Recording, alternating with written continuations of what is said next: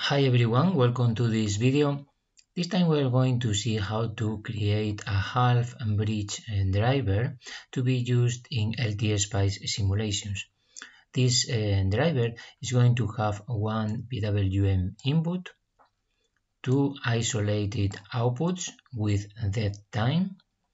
The dead time is going to be programmable, so we are going to have a parameter to control the value of the dead time, and then also is going to have a shutdown input. We will see how to implement this driver, and then we will see an example of application. This slide shows what we intend to do. We want to create this driver to drive a half bridge inverter. Here we have both transistor A and transistor B. And then we have this PWM input, in which when this input is equal to 1, this means that we want to activate the top transistor, transistor A.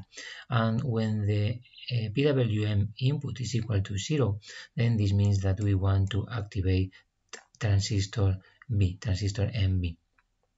So we need to generate these two outputs, A and B, in which we are going to have in the output A, we're going to have a value high level voltage when we want to activate transistor A, and this corresponds with the PWM input equal to 1. And for the output B, then we have to generate a signal in which it is going to have a high voltage level when the input PWM input is equal to 0. Okay, so we have here the waveforms that we want to generate, but we also want another thing, and we want to have some dead time between the activation of transistor A and the activation of transistor B. So we have here these intervals here at this point, and also here at this instant here, in which before activating transistor B we leave a small dead time after the turning off of transistor A. And same thing, before turning on transistor A we have a dead time after turning off transistor B. Okay, so this is the time that we need to implement. This is the time diagram of how we're going to do this. We have here the PWM signal that we have at the input of our driver. From this signal, paying attention here in the edges of these signals, what we are going to do is to generate this clock with these two pulses. One of the pulses is going to be generated from the positive edge of the PWM signal, and the other pulse from the negative edge of the PWM signal. Also, these pulses are going to have a duration and time duration equal to the dead time that we want to implement. And we are going to generate these pulses very easily using a one-shot flip-flop. Now, from these shots, from these pulses here, we are going to generate a signal A. The signal A is generated from the positive edges of this signal, of CLK signal. Okay, so in this positive edge, we are going to turn on the signal A, and then in the next one, we are going to turn off the signal, set the signal to 0. Okay, and we are going to generate this signal very easily by using a toggle flip-flop, that is going to be activated with the positive edges of this signal. Same thing with, or similar thing with this signal B.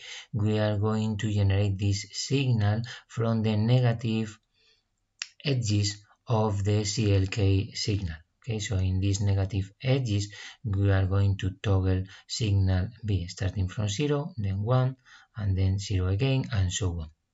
Okay. So now it is very easy to generate the final signals that we want. For the top transistor, we are going to generate this signal, the AND operation between A and B, A times B, okay, and then we will generate this signal here in green. And also for the bottom transistor, to drive the bottom transistor, what we are going to do is this operation, the NOR operation, A plus B, not, okay. So we are going to generate this other signal, which is the signal that we want. So between these two signals, at the end, we are going to have a dead time that is equal to the duration of these pulses here. Okay, same thing in this other interval here. Okay, so here we have our dead time that we can control by controlling the duration of these pulses. Here we can see the implementation of the circuit. We can see here the PWM input. The signal is sent to the one-shot flip-flops. In this part here, we have a one-shot flip-flops, which is activated by the positive edges here of the PWM input. And then it is going to generate a pulse at the output P1 with a duration which depends on the time constant of this circuit. So we have the possibility of having a programmable time constant by using this parameter tau here, which is given in nanoseconds. Then at the bottom here we have the other one-shot flip-flops. In this case, this one is activated by the negative edges of the PWM input, and then it is going to generate a pulse also with the same duration. Both pulses are added using this OR gate, so we have here our CLK signal with the pulses. These pulses are then sent to two toggle flip-flops, as we can see here. A4 and A5 are toggle flip-flops that are going to generate the signals A and B respectively. Finally, these two signals are processed by these two gates, and in this way we can generate the product AB and the NOR function of A and B. Okay, so we have here our final signals. Finally, we have the initialization circuit. In this part, we need to initialize both toggle flip-flops at the beginning, and for this we are using this pulse here with a duration of 5 times the tau constant in such a way that we are using the PWM signal to do this initialization, because we have to take into account the following. If the initial PWM, if the PWM signal at the beginning is equal to 1, then we are going to initialize the signals AB to the value 1. But if we are in this situation, if the PWM signals at the beginning is equal to 0, then we need to initialize both signals A and B to the value 0. Okay, so this is what we are doing with this circuitry here, and also with this inverter. We are just clearing or setting the flip-flops initially in order to have the correct values for A and B. Let's illustrate the operation by doing a quick simulation of the circuit. We have here our circuit, so let's run the simulation and see some of the waveforms.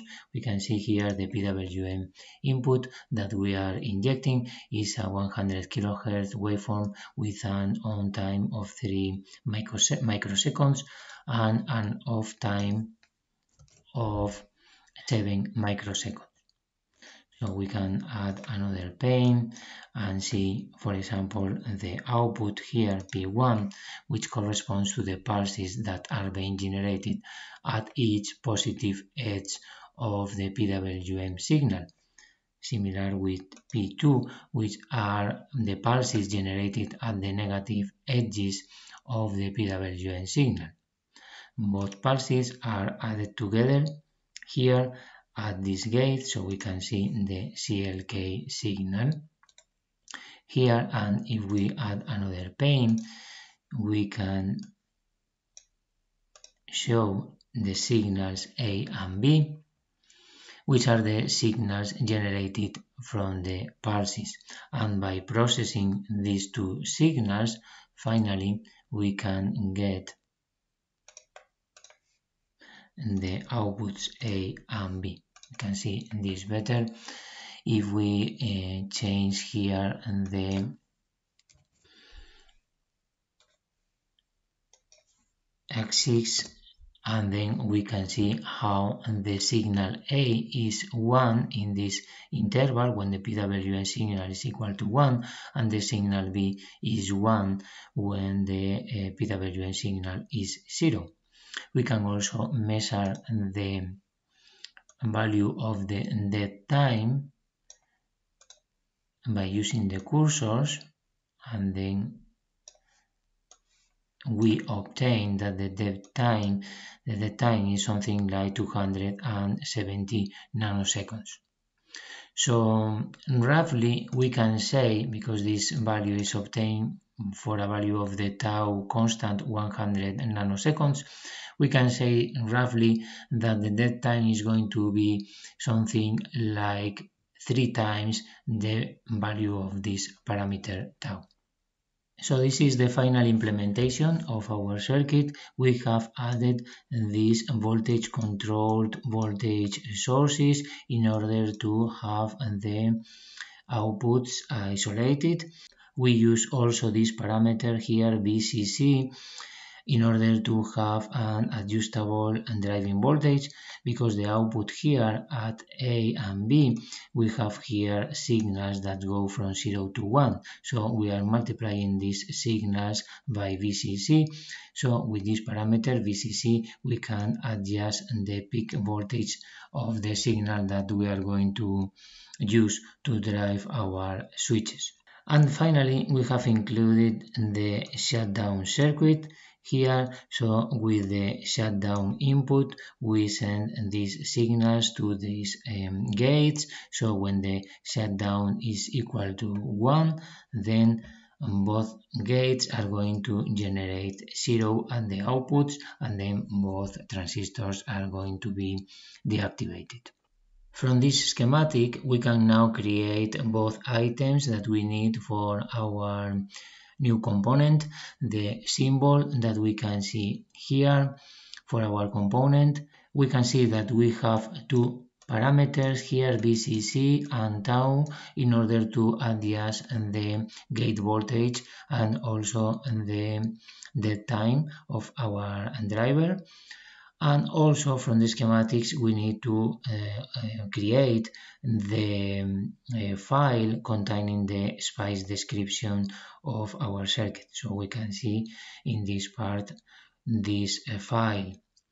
If you are not sure about how to do this process, we have seen this methodology in previous videos, so I recommend you to see also these two videos. LTspice number 3, how to create new components, and LTspice number 4, how to create new components from schematics. As usual, if you want to save time, you can visit my web page. Here you have the link, and in the part corresponding to resources, you have here this new component, my driver for half-bridge inverters. Finally, let's do a couple of simulations to test our new component. Here we have a quick test in which we are injecting a pulse, a PWM signal of 100 kHz and 3 microseconds on time. And then we are injecting here also a pulse in order to test the shutdown input. So let's run the simulation. So we can see at the top the PWM signal. Let's change here the scale to see this better. So this is the PWM signal, and at the bottom we have the outputs A and B. We can see the dead times, and also we have the interval in which the outputs are deactivated because of the shutdown signal. We can show maybe here the shutdown signal. Again, if we change the scale, we can see this better. So the shutdown signal is activated in this period, and then the output is off.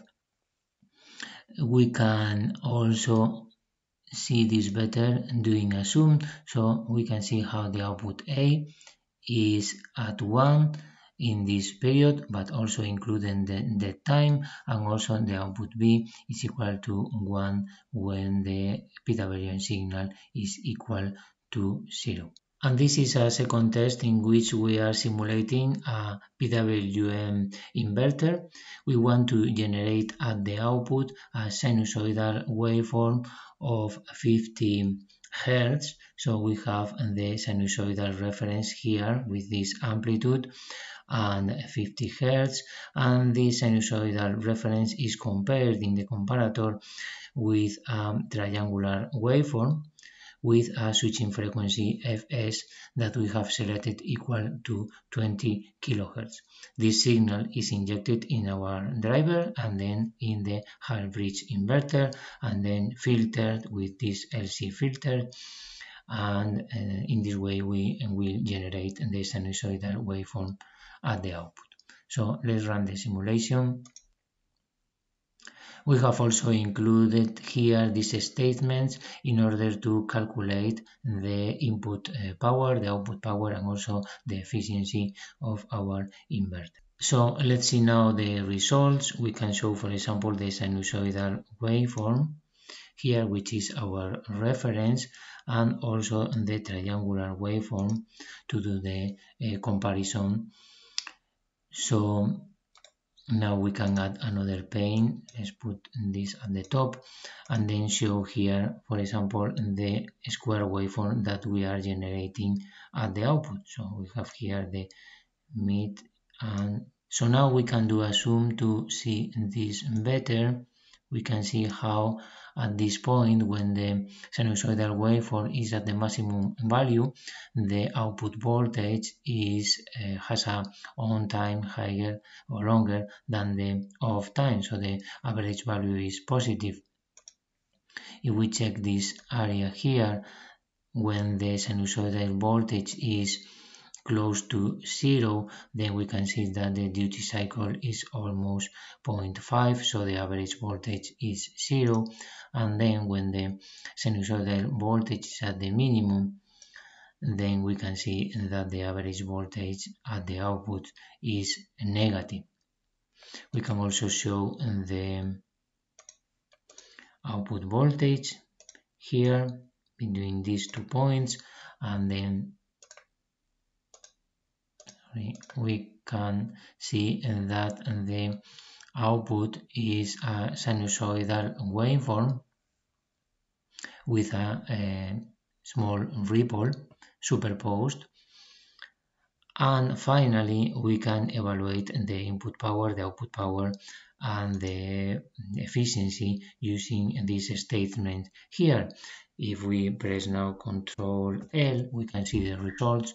So here we can see that the output power is 142 watts, the input power is 152, and the efficiency is 93.3%. We can also check the gate signals if we like. We can delete this waveform here and show at this point the gate signals in this transistor, and at the bottom also, so we can check if they are operating correctly by checking the dead time. So we can see that there are not intervals in which both transistors are activated simultaneously, so everything is working pretty well. So this is all in this presentation today. Thank you very much for watching. Please let me know if you have any comment or question, and see you in the next video. Goodbye now.